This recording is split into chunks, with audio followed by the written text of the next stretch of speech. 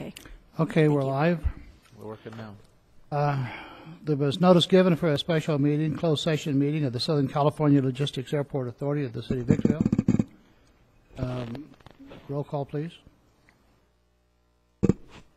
Councilmember Kennedy, Councilmember Garcia, Councilmember Valles, Here. Mayor Pro Tem McEachran, Here. Mayor Cox.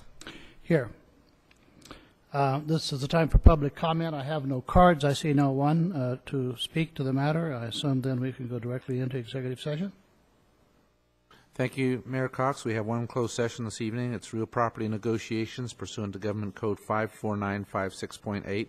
The property is hangars at the airport specifically listed on the agenda. The negotiating parties are Pacific Aerospace and Mr. Metzler. And to the extent there's reportable action, we would come out and report it at the conclusion of the closed session. Thank you. We'll adjourn to closed session.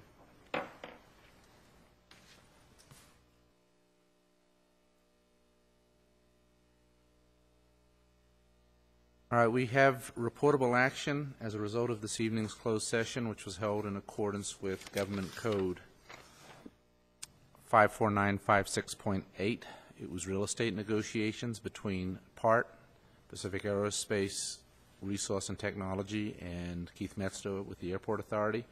The Council has voted 5-0 unanimously to approve a 6-month tolling agreement between the Airport Authority and PART, the terms of which essentially are to toll the Airport Authority's ability to pursue any defaults under the existing lease agreements, and in return, therefore, PART will agree to a payment schedule to pay all amounts in arrears of their rent, and in addition thereto, to on a going forward basis, make timely payments of all rent due and owing over the next 6 months.